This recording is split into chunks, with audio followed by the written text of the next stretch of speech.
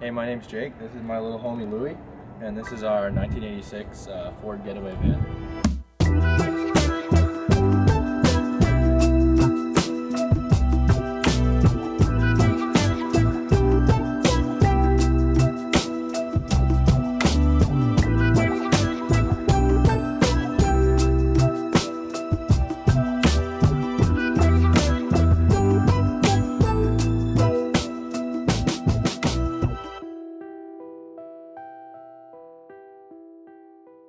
When I first got it, it was pretty much original, but I've just done like some cosmetic adjustments to it. For the water system, I just have a little like 15-liter jug. Just a little pump that you twist on there after you refill the water. And that works good enough, and I just go and refill that like maybe every week or so. For the kitchen, I'm just using like an old Coleman Triton camper stove. I just buy these little bottles. That works great. I find cooking in here is really easy because I have the fan.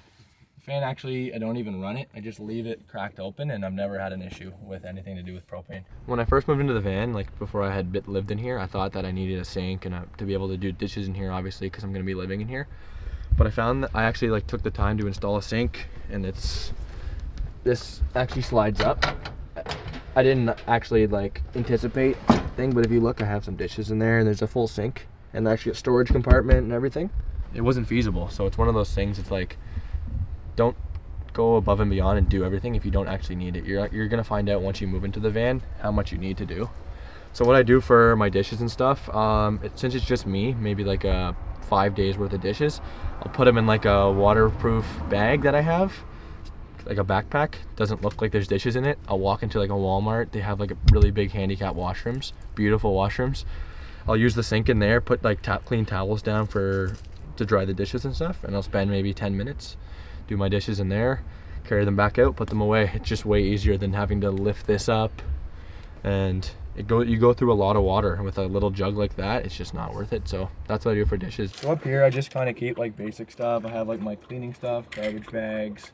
I have my little vacuum for the van, and then I just keep my bag of gym stuff in here. This is where I keep like my bowls, plates. I definitely bought way too many for the van, and I brought tons when I only probably needed 5. This is where I just keep my mugs, cups, and stuff like that. Over here is where I usually keep all the pans and stuff that I cook with, and just a few soup bowls in the end one. I left the fridge for storage, so with these old vans, I like too late realized that it only really works when you have it plugged in at a campsite, because the way they were designed in the 80s. I just kind of use it, and I just keep all my like dry foods in there that I eat.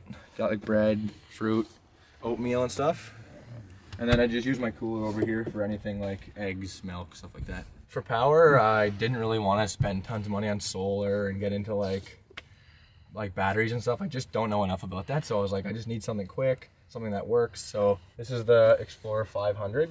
I'm gonna power my lights off of it that are around the whole van here, just some simple pot lights off of Amazon. It has all the USB ports, so I charge my phone on that, and I can charge my phone probably over 50 times before it even gets to the point where I have to recharge it. The way I recharge the battery is you can do it with a wall plug that will charge in 8.5 hours or 8 hours, something like that.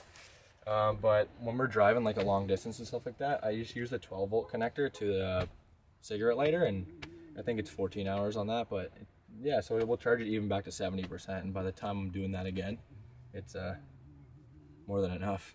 Never really runs out. For heat, I decided to go with the Olympian Wave 3. I was gonna like go with the Mr. Buddy heater, but I read too many like reviews about people having like toxic levels of CO2 in their van and stuff like that, or carbon monoxide. So I decided to try this out, and when I first moved into the van, I was really nervous about it because everyone's like, don't put propane in your van.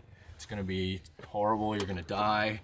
But I just kind of would leave it on during the day, crack the window, crack the roof end a bit, and like it was safe. So for the first 2 or 3 weeks, that's what I did. Now I've gotten to the point where I just leave it on all night, running on low. As long as my windows are cracked, I feel safe with it, and I've never had an issue. I keep my carbon monoxide detector right up here, and I've never had a reading above 0 the whole time that I've been in here. Above the bed here, I just keep, this is like some old bins, or like just some little crates. I just keep all my basic stuff up there.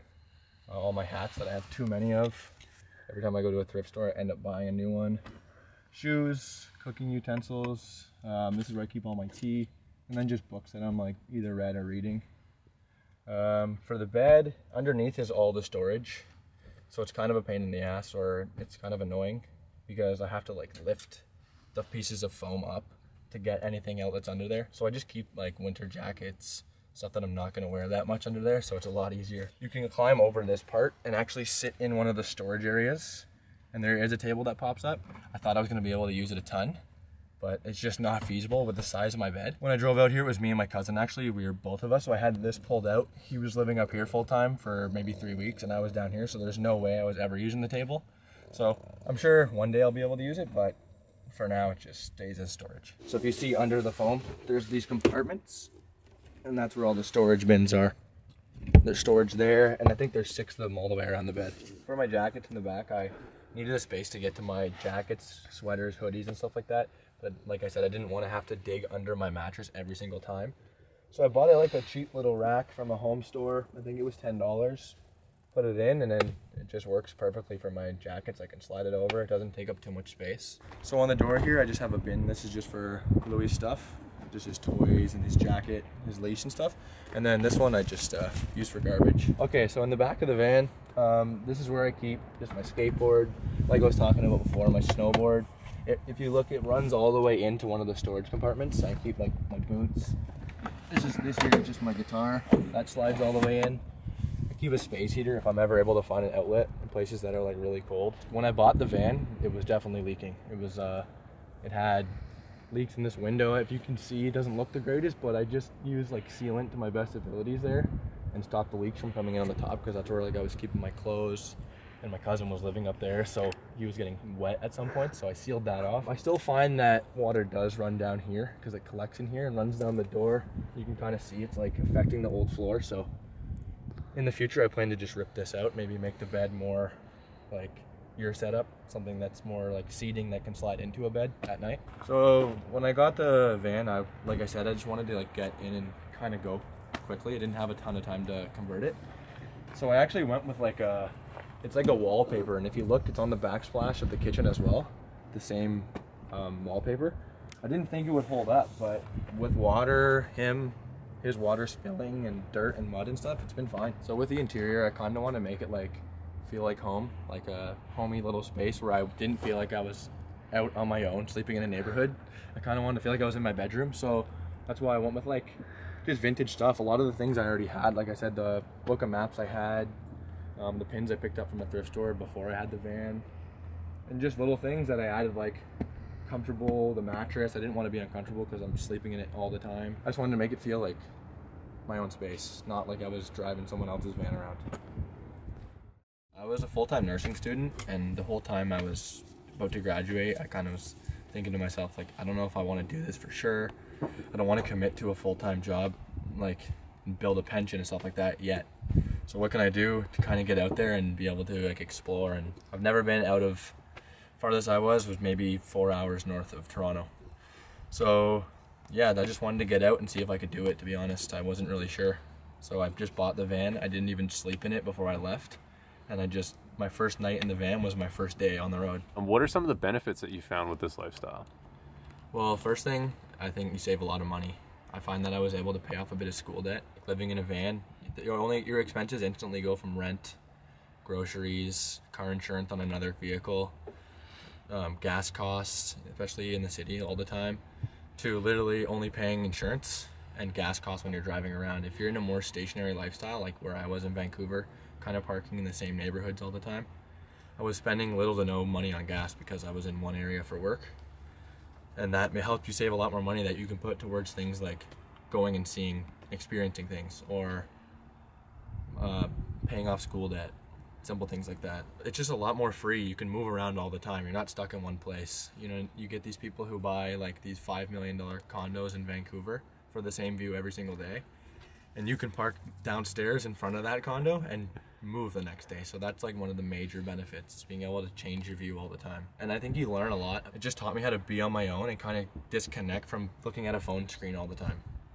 I found myself like constantly looking through Instagram or killing time looking at my phone, and now like even if I can find Wi-Fi, I'll try and park away from it. So I like do things like read or write or paint, and just do like simple things that I actually am like passionate about, but I don't ever put before my phone or TV. Living in the van, I actually was lucky enough to find a job where I was working driving all day. So I was in a position where I could come back to the van and check on my dog, make sure he was okay, take him for walks, give him food, make sure he's all right. Which was like, I was really fortunate because a lot of people have a 9 to 5 or a job where they can't check on them. So that's one thing where if you have an animal in your van, it definitely changes things more than just having yourself. As far as work goes, I found that it was very similar to working and just coming home at night, but like instead of coming home being exhausted and just going to sleep, I would come home and drive the van somewhere else and go do stuff. Maybe go on a hike. Some of the challenges to living in a van are definitely the washroom. I mean, I'm not in a big $100,000 Sprinter. I don't have a shower. I don't have a toilet that I can just use whenever I need to. But there are all ways around that. So what I do is I have a Canada-wide gym membership. I use Fit for Less and Good Life to shower whenever I need to. And as far as going to the washroom goes, like realistically, you end up, sometimes you gotta shit in a grocery bag. Sometimes you gotta pee in a bottle. Like that's just the way it works. I think like a lot of things are glorified on YouTube, Instagram, stuff like that, and everyone thinks, oh, it looks so great, but there are downsides like that. Like that's the reality of it, you know? But like I said before, there's as much as like you might shit in a grocery bag and piss in a bottle, but that's probably some of the only downsides to living in a van. One thing I was worried a lot about was break-ins. People not, especially with an older van. I think it's like people think they could hotwire it easier, or they could definitely, like they know there's like probably not a major security system on that van. So those things I think about. So I was a little bit cautious when finding parking, stuff like that, but it just goes away.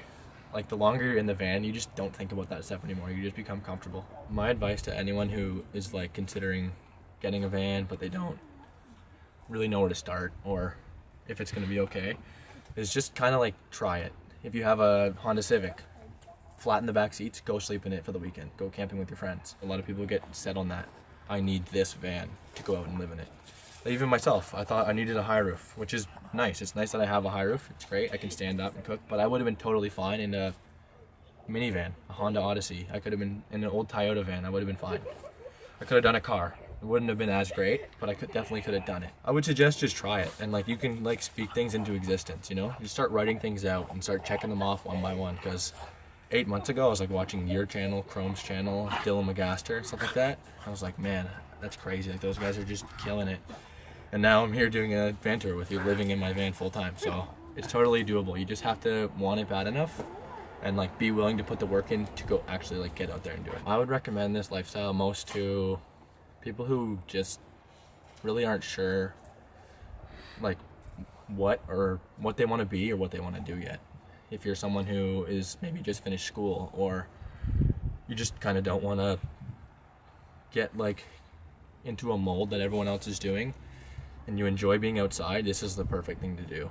It's like the way it is, and like the freedom that you have to kind of just go.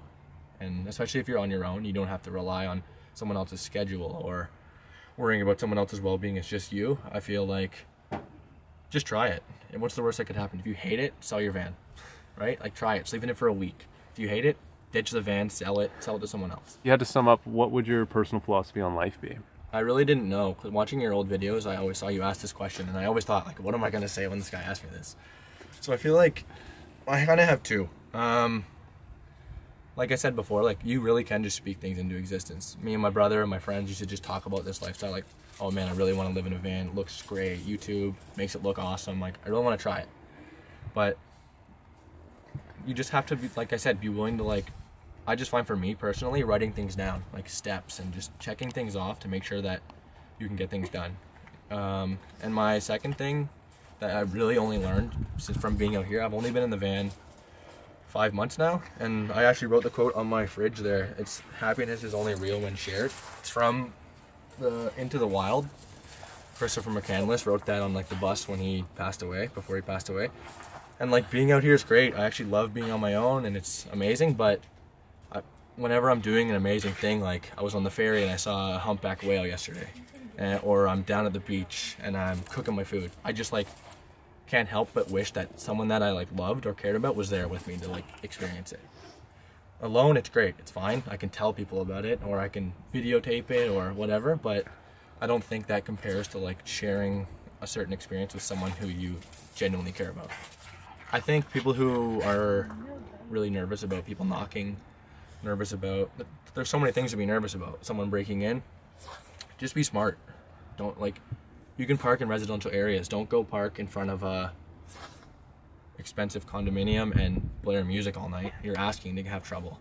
Or simple things like the propane heater. Like, you can listen to a million people tell you that it's unsafe, that you're gonna die in your van, it's gonna be like, you're gonna get sick.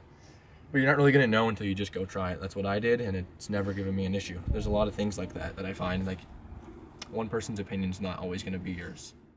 Hey everybody, it's Forrest the filmmaker. Hope you guys enjoyed that episode of Alternative Dwellings. If you want to see more, playlists are popping up right now where you can watch all of our archived episodes. Or if you want to see new ones, make sure to subscribe because they premiere at 7:30 a.m. Pacific Standard Time every single Monday. Hope to see you guys there.